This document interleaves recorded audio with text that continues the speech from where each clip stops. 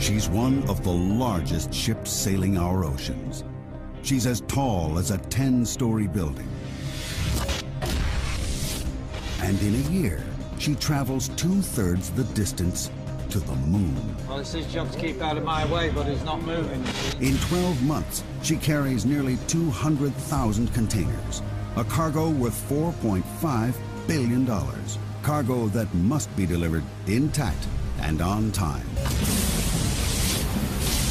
Yet this huge ship has a crew of only 22, who have to be ready for any conditions, any emergency. All ship personnel to your boat station. See any lights? And must be ready to defend their ship against desperate marauders, modern-day pirates. The Atlanta's mission? Transporting and protecting a mountain of very valuable cargo. Come, experience life aboard a maritime megastructure. Witness the mechanics and machinations of life at sea. Okay, I'll go ahead, thank you. Starboard 10. And visit the bustling ports that feed the ever-growing world of trade. Welcome aboard the OOCL Atlanta, a mega ship, a true giant of the ocean.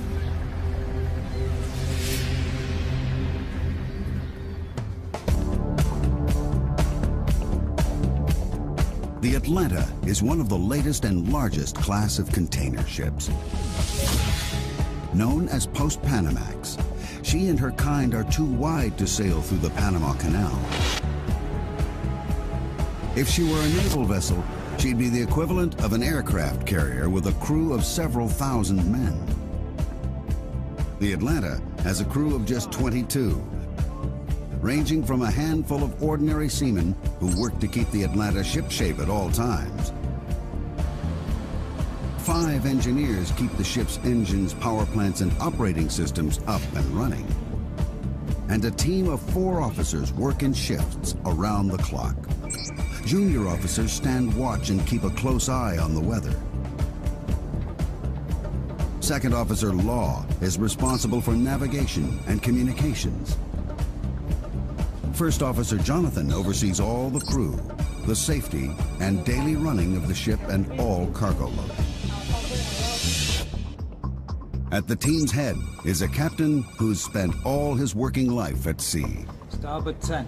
Starboard 10. Captain Roger Llewellyn is a man with salt water coursing through his veins. And over the years, he's developed some interesting sleeping habits. One eye open, always. We sleep with one eye open because at 25, 26 knots, you've got to jump out and up there. Up there is the bridge, and that's where the sailor who never sleeps has spent most of his last 30 years. He's sailed every ocean on the planet and visited every nation that borders the sea.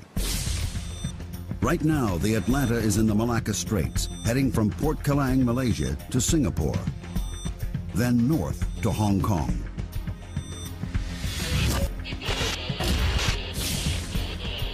It's a hectic schedule on a crowded route. 050.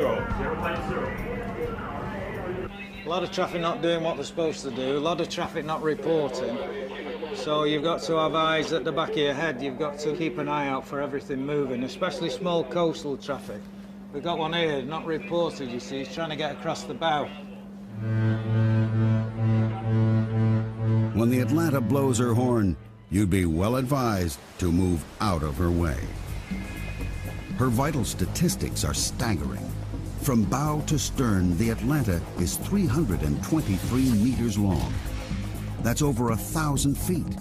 In fact, if you could tip the Atlanta up on her bow, she'd edge out the Eiffel Tower.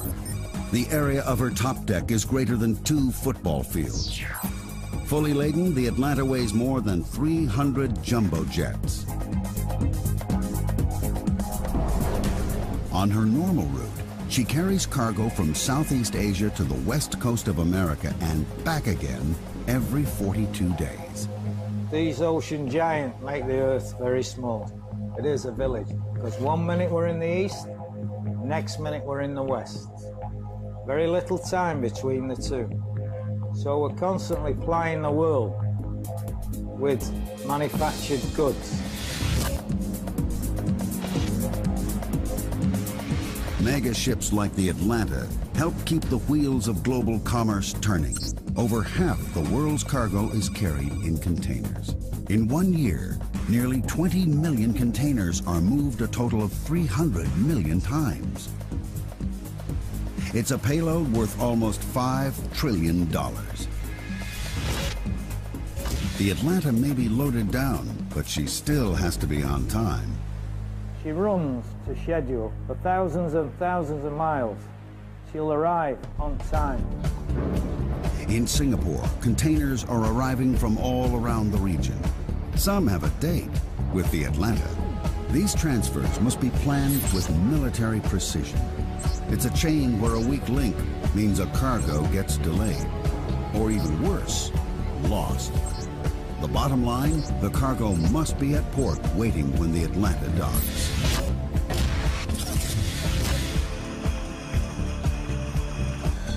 Two particular pieces of cargo due for the Atlanta started their journey several thousand kilometers away in Australia.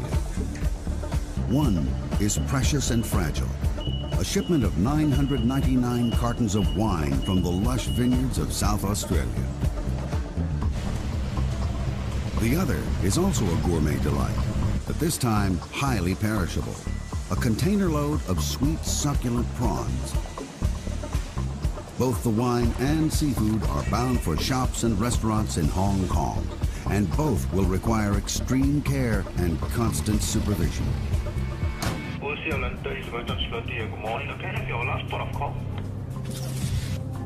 The Atlanta's due in Singapore in less than 24 hours, but there's a problem.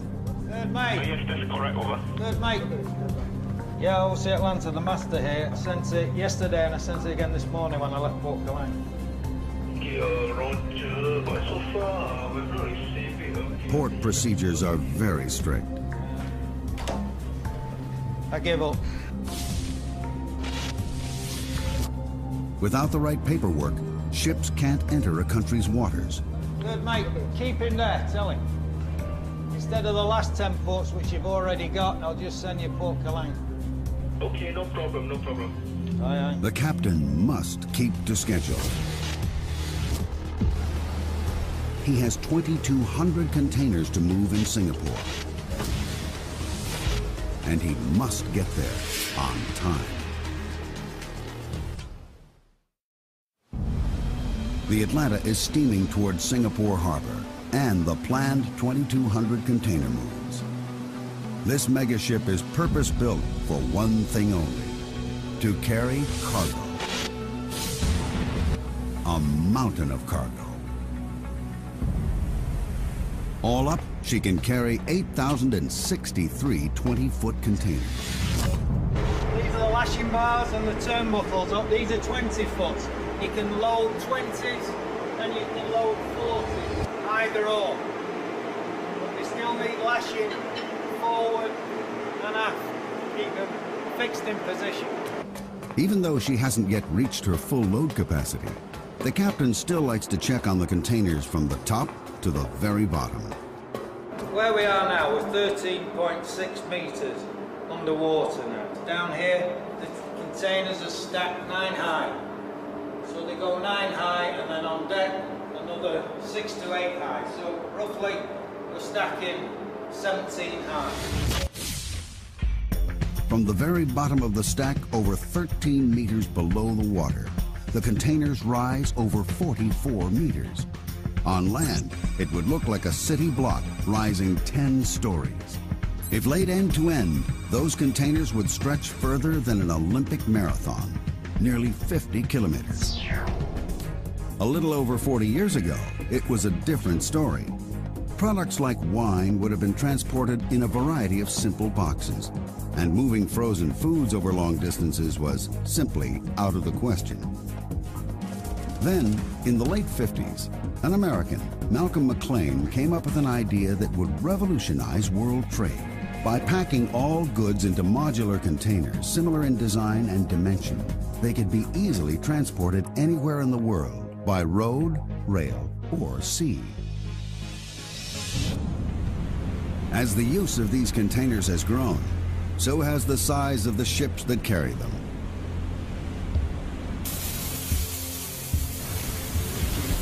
The Atlanta is one of 12 SX-class ships built for OOCL by the Samsung shipyard in Korea. It took over 8,000 workers nearly 9 months to build her, at a cost of over $150 million.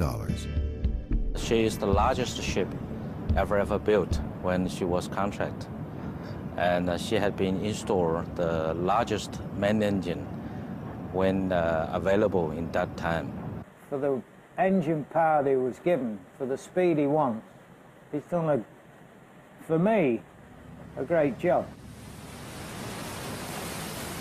When first launched, the SX class held the world record as the largest container ship ever built.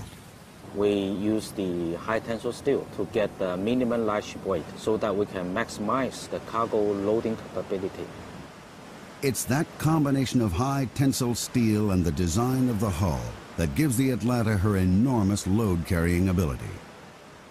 This that runs the full length of the ship, it's a very important structural member for stresses, because you must remember there's so many big openings that the ship is bending all the time. In this area, when you've got 95,000 horsepower pushing this ship, the pressure is enormous. You can see that the frame structure is very heavy. So this is a high stress area, especially in heavy weather. The real pride of the Atlanta is the power plant. This is one of the world's biggest diesel engines. A 12-cylinder turbocharged monster. Its sheer size is breathtaking. The engine fills a room 6 stories high, 6 stories of incredible power. The engine peaks at 104 revolutions per minute, but generates a mind-blowing 93,120 brake horsepower.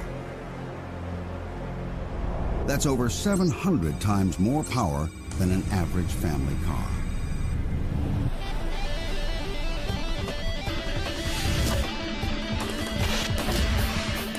And all that power adds up to one thing: speed through the water.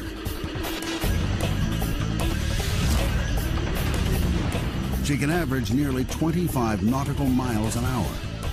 That's fast enough to water ski behind, as long as you can handle that huge stern wash. While at sea, the Atlanta can notch up over 570 nautical miles a day. But a speed like that comes at a price. This ship, she burns a lot of fuel. Full speed, she'll burn 230, 240 tons a day. That's a staggering 10 tons of diesel every hour the ship is underway. She may be thirsty, but she's also a clean engine. And that starts with clean fuel.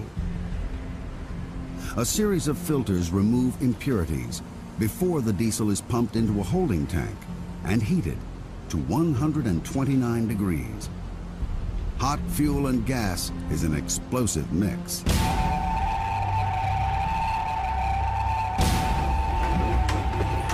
Number 7 cargo hold, number 7 cargo hold, the fire alarm's gone off. No other sound strikes fear into the heart of the mariner like the fire alarm. Starboard side, bay 1, starboard side. Let me know. A fire at sea can spell disaster. A small spark can soon become a fireball. The crew have to be ready to act in an instant. In the ocean, you're on your own. You've got nobody. You've got no shore facilities, no emergency services. We just rely on our own training and our own emergency services. But a fire is the worst. In an emergency like this, First Mate Jonathan rallies the crew. The captain calls the shots. We are now proceeding forward for investigation. Aye, aye. On deck, please. Getting it right can mean the difference between survival and disaster. Both those are ready. Okay, I'm going to start the emergency fire pump. The crew have to work together closely. When the emergency pumps come on, they come on strong. Seawater is pumped onto a fire at a rate of over 4,000 liters per minute through high-pressure hoses. Training every Saturday afternoon, 2 hours of training every Saturday. We have fire drills, forward, galley, accommodation, all over the ship. Within a space of 3 months, we'll have covered every part of the ship in a fire drill. And 95% of all fires at sea are in the engine room. Maybe down at the CO2 room, Do you read over? No copy. Each week, the Atlanta's crew carry out an intensive fire drill. A fire in the engine room is the most dangerous of all and cannot be fought with water. Fighting an engine room fire requires a different strategy.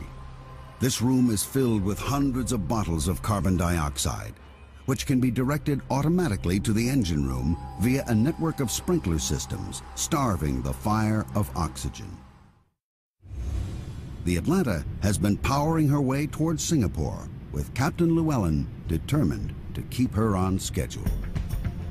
The Atlanta's ability to maintain her top speed is thanks to her revolutionary propeller. This 85-ton, 6-bladed piece of molded alloy spinning at just 104 revolutions per minute provides enough thrust to drive her forward at 25 knots. Sitting behind that propeller is a huge rudder that plunges nearly 12 meters below the surface of the waves. It's roughly the same size as a double-decker bus. And with a surface area like that, the captain doesn't want it angled for too long. A rudder at an angle causes drag, which slows the ship down. You need to keep the rudder movements to a minimum. So I like just to keep her within 1 degree on either side, but that depends on the sea conditions. Big swells, big following sea, you can't do that. At the moment, the sea conditions are perfect for steering a straight line to Singapore. ETA, 0700 hours.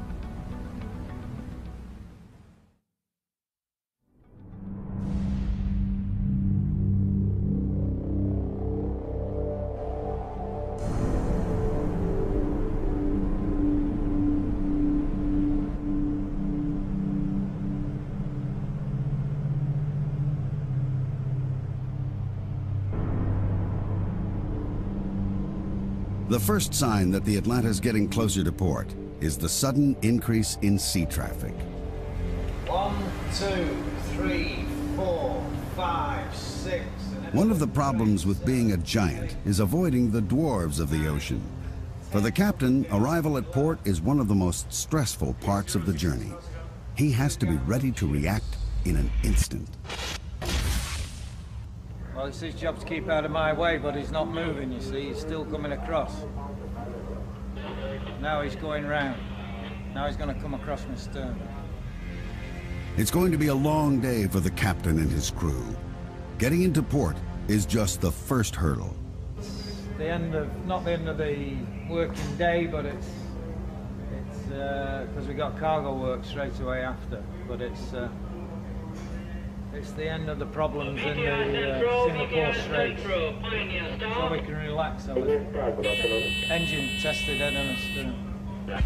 While the captain maneuvers the Atlanta carefully closer to port, 2,500 kilometers away, another key individual is frantically working behind the scenes. Eric Lee is the ship planner. At the head office in Hong Kong, he's using the latest in sophisticated cargo planning software. He calls all the shots when it comes to loading the Atlanta's 8,000 containers, and must make sure that every piece of cargo is ready and waiting. A miscalculation could prove costly.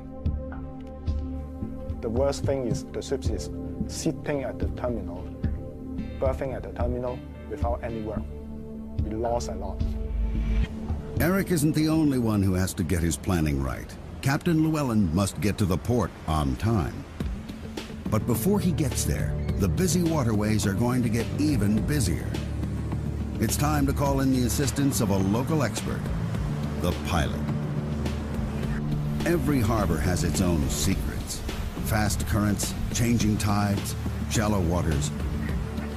In a tricky maneuver, the Atlanta is about to pick up the man who knows these waters like the back of his hand. Zamil Nair has been a pilot in Singapore port for over 20 years. Well, we trust him, but you got to watch what he's doing. So it's until you're actually tied up, you can't relax. Bringing this mega ship into dock is the most dangerous maneuver of any trip. Dead slow at the moment. The chain of command is strict and involves as many as 12 key individuals. Thank you, brother. Basically, I'm working closely with the captain, ship's captain, and he's using my expertise in ship handling and local knowledge to get the ship alongside. 314, steady, sir. Thank you. Dead slow ahead. Dead slow ahead. Sea Labrador, Pilot Labrador. We've got a tug coming out there. It's going to be made fast at the stern on the port quarter. This tug is about 4,000 horsepower and it's a fairly big, powerful tug. So basically I'm going to swing the ship around to starboard and then backing down into the berth. Stop engines. Stop. Engine. With main engines stopped, the tugboat Labrador is tied to the stern of the Atlanta on the port side. Then it's dead slow ahead. Atlanta bridge, gangway ready. Okay, Tango 1, OCL. Tango 1.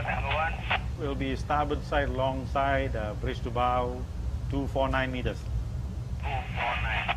Okay, I see one of your crane is down. Can you check on the crane, please? Okay. Bigger the ship, the smaller the space, pilot. Yep. The bigger the ship, the smaller the space. Stop engines. Stop engine.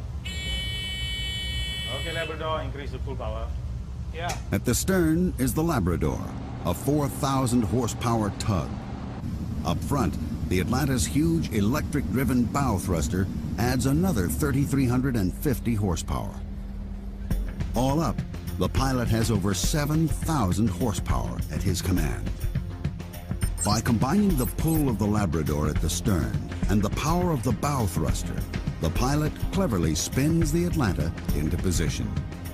When the spinning is over, it's time for some precision parking. Okay, Labrador, slow the port, Labrador. It's the ultimate shoehorning exercise. Dead slow. Dead slow. There's no margin for error. The Atlanta is 323 meters long. She's being parked in a space with only meters to spare. Stop engines. Stop engine. What have you got forward now? How much? About 5 meters. 5 meters, is that all? So keep the after spring slack. Don't heat it up. Keep your spring slack as we come astern. Even though they perform this operation hundreds of times a year, it's a tense time for all the crew. All the way on your forward spring now. All the way forward. 2 meters, 2 meters. Should be on the road in a minute.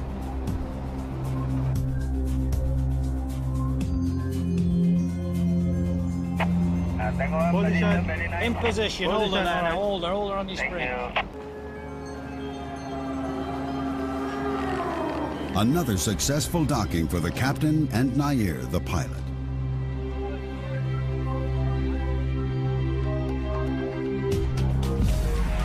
And the moment the Atlanta docks, things swing into action as the trucks line up for loading and unloading.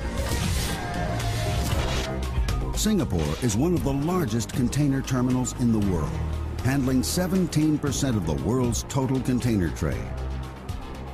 In 2004, over 20 million 20-foot containers passed through the port of Singapore. For every single ship, every minute in port counts. A total of 4 giant cranes start moving the Atlanta's containers at breakneck speed. The pressure is on.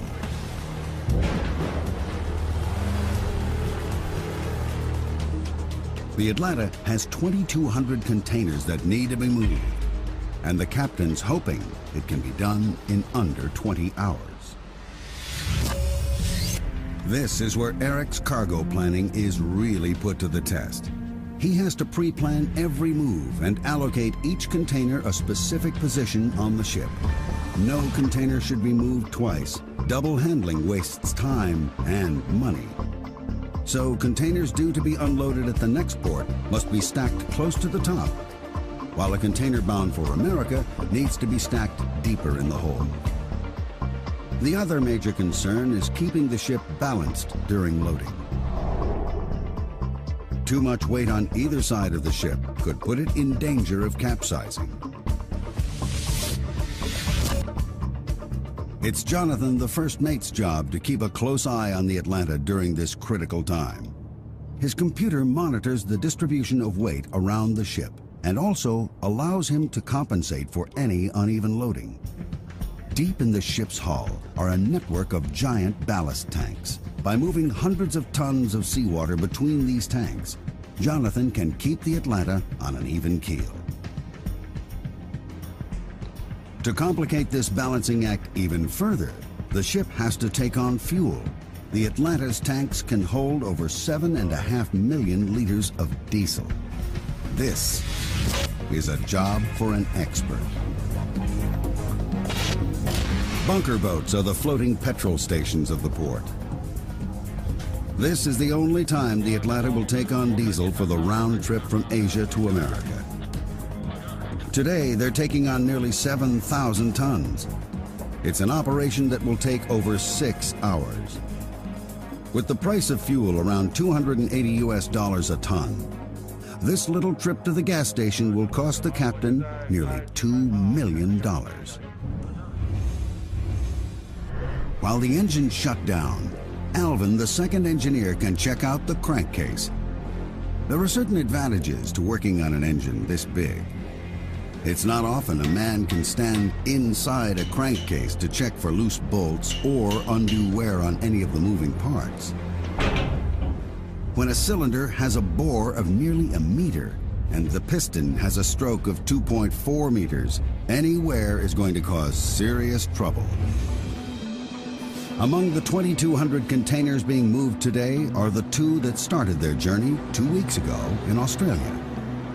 The container carrying the latest vintage of Australian Chardonnay needs to be moved quickly, but also with care. The last containers to be loaded on board are the refrigerated containers. These reefers are carrying perishable goods. The one carrying the Australian frozen seafood has to be kept at a temperature of -18 degrees throughout the entire journey. Jonathan, the first mate, hooks them up to the ship's power supply in order to get the refrigeration units working as soon as possible.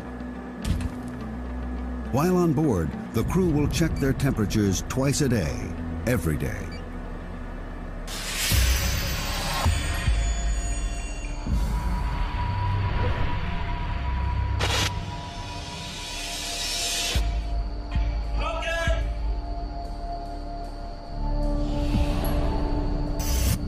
Below decks, the crew go on a manhunt.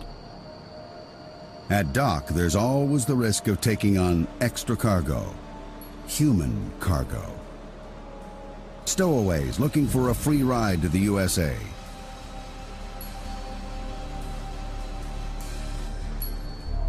Stowaways have been known to climb mooring ropes at night and are sometimes even hiding inside the containers.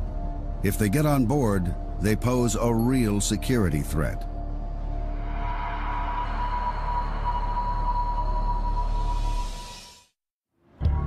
While the crews search for stowaways down below, up on the bridge, the officers are planning for the sea voyage ahead. It's the second mate's responsibility to plot the course. It's an intricate combination of old world tradition and new age technology. He does his initial plotting using charts, slide rule, and compass, and then transfers the data into a computer. The advanced software then links his data to the satellite navigation systems and radar. The result? The officers on the bridge can plot the ship's course and see any oncoming traffic, all in real time. Well, the beauty of that for me is you see where you are instantly. You see exactly where the ship is. And there's many times I have to be on my own, so I need to know where she is. A ship of this size, when she's drawing 13.6, 14 metres, we need to know exactly where she is. The search for stowaways below deck is complete, and the crew have given the bridge the all clear. Nearly 22 hours after first docking, all of the new containers are on board and are being secured for the long trip to Hong Kong. Each container is lashed to the rows above and below in a matrix which locks every single container rigidly in place. This ensures that none of the cargo, including those bottles of Australian wine, will shift if the Atlanta starts pitching in a storm at sea. A full 2 hours later than planned, but with all cargo on board and firmly secured, the Atlanta is ready to leave Singapore. Taking a giant out of port can be even more difficult than bringing one in. And of course, that clock has started ticking again. Coming in and out of port, we're under more stress than when we're sailing out in the open sea. And we got deadlines to meet, sailing schedules. They want us there at a certain time, we can't get there. And it all adds to your level of stress. Midships. As with arrival, Captain Llewellyn shares command with Zamil Nair, the pilot. In these confined waters, the bow thrusters get a full-blown workout. Nair uses all his experience.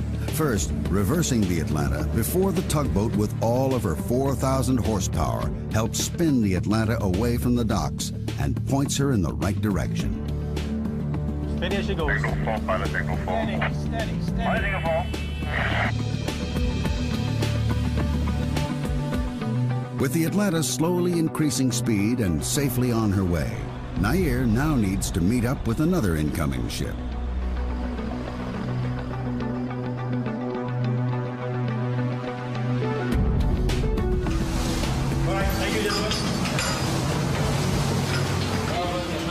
It's a transfer that involves a hair-raising climb, followed by a brave leap to the pilot boat, all at a speed of over 8 knots.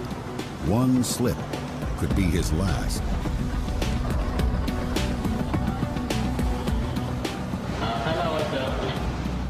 By his calculations, it's a leap of faith that he performs as many as 8 times in one working day.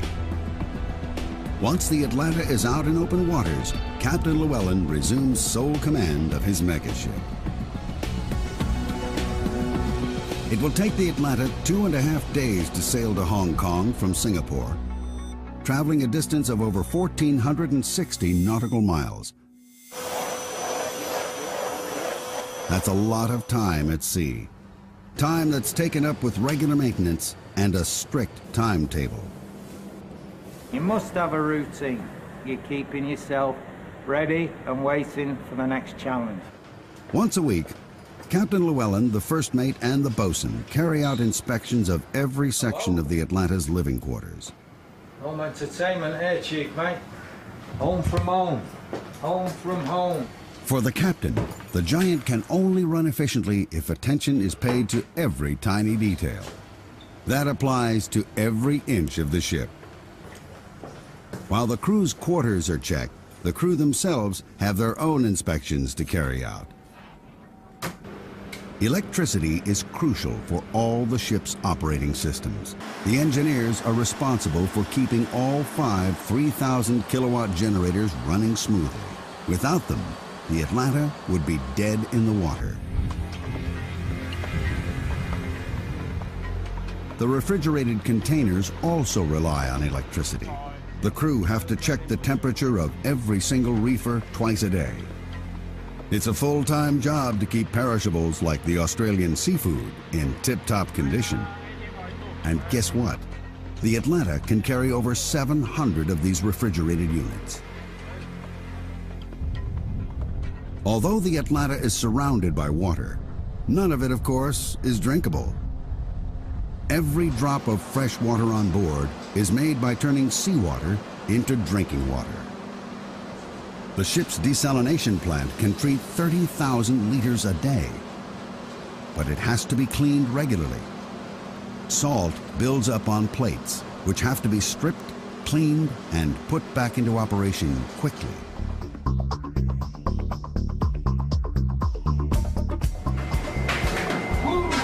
Hold it there. Another thing that's crucial to life on board is food, plenty of it, and it has to be kept fresh. The Atlanta has its own mini reefers in the living section. This is the bedroom. This cook, he looks after everything absolutely perfect.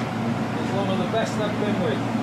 He sets everything out, he rotates, he keeps his storerooms immaculate.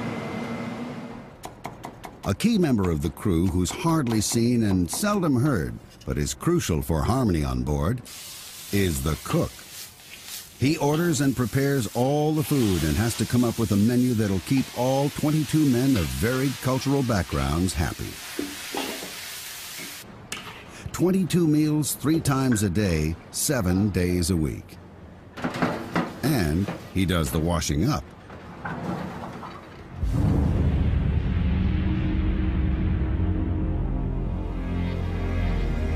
For the captain, sharing meals with the crew is about far more than just the food. One of the beauties is to bring them all together, to sit down and eat together. And you make them feel part of the team. If you don't have a team, you can forget this life. You must work as a team. If there's ever a time when a good team spirit is needed, it's tonight. The ship is entering dangerous waters. The security level has been raised.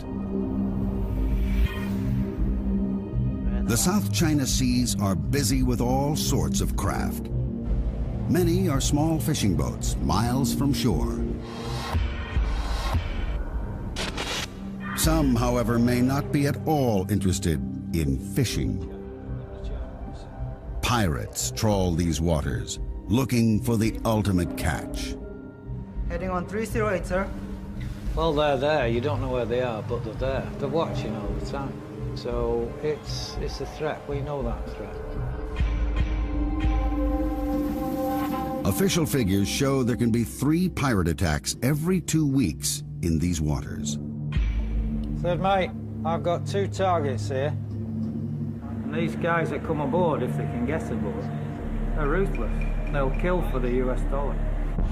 Modern pirates don't wear eye patches and don't carry daggers between their teeth. Today, they carry machine guns, AK-47s and M16s, and travel in high-powered speedboats. 352, 3 miles. We're a soft target. We're easy. We're not armed. We're just easy. They know that. Starboard 20. Starboard 20. Hello aft, hello aft. Bridge, the mechanic reporting. Yeah, this is Bridget. We've got a target now. He's moving at 32 knots. He's coming down the port side. If you see anything, let me know. This is the captain. All crew members to your pirate stations. All crew members to your pirate stations. The crew have to be ready to defend their ship. The pirates have one of 2 aims, either to take the crew hostage, or more commonly, to steal any money or valuables that might be on board.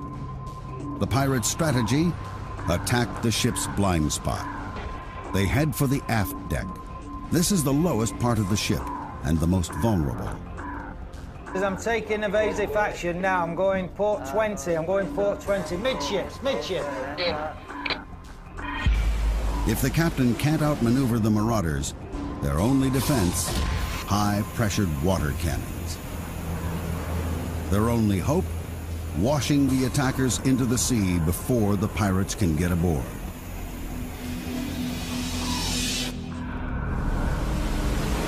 Luckily for the crew, tonight turned out to be another close call.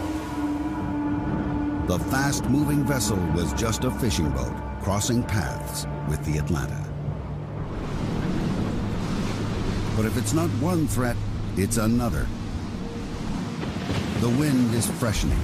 The seas are rising.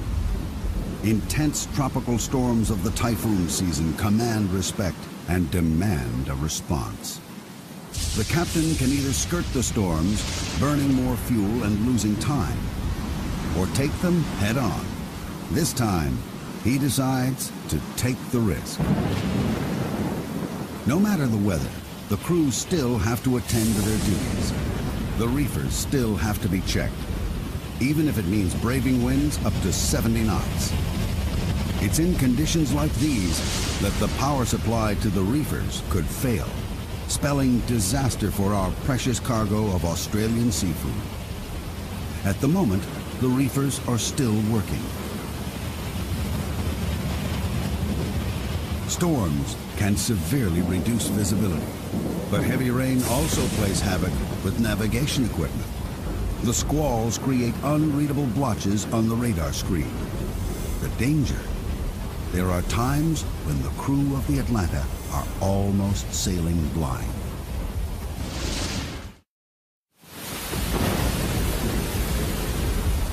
The Atlanta is weathering the storm, which is losing intensity. The captain's instinct was right, and his gamble to take on the storm is paying off.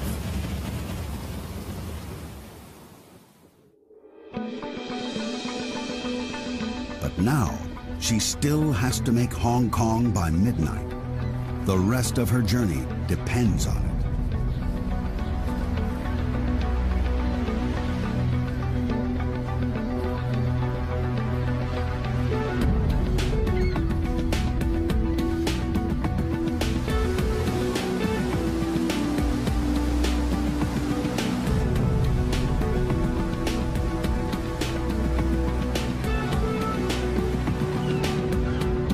It'll take the Atlanta 42 days to complete the full circuit from Southeast Asia to California and back again. It's a mega trip, even for a mega ship. In a year, the Atlanta sails over 260,000 kilometers, which is roughly 2/3 the distance to the moon. 5 miles to the next one. 5 miles.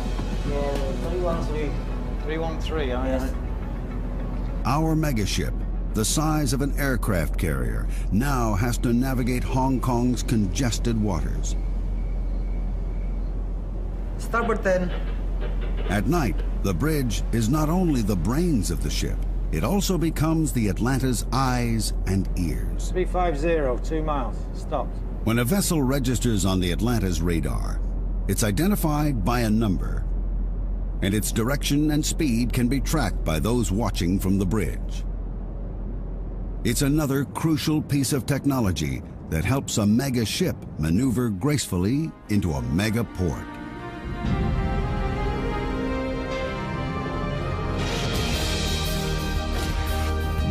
Bringing the Atlanta into another of the world's busiest ports at night means this small crew have to work together with maximum efficiency once again. It's just before midnight. In any 24-hour period, as many as 100 container ships sail into this harbor. The Atlanta is the last of the day.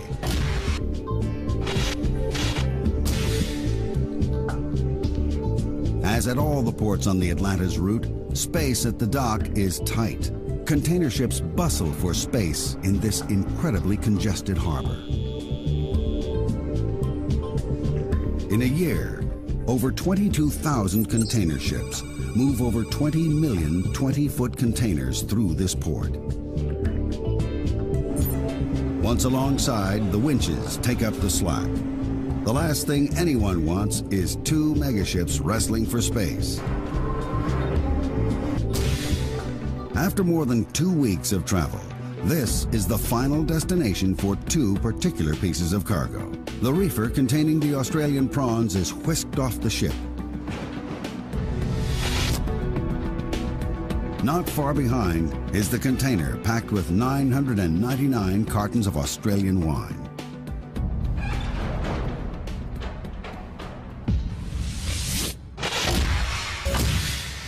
The containers carrying both the prawns and wine reach a cargo warehouse. This is the telling moment. The frozen seafood has passed through the tropics, crossed the equator, and arrived, still frozen after 2.5 weeks at sea. By the time the seafood has been unpacked, the Atlanta has taken on her load for America, and fully laden, she sails on.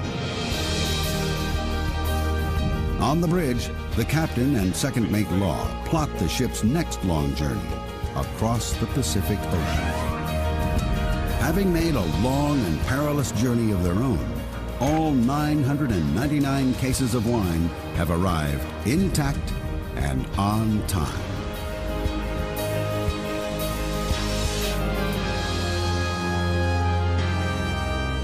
In a year, the Atlanta will carry over 185,000 containers at an estimated value of over $4.5 billion. The Australian seafood and wine are just a tiny fraction of all the goods that this megaship will transport around the globe.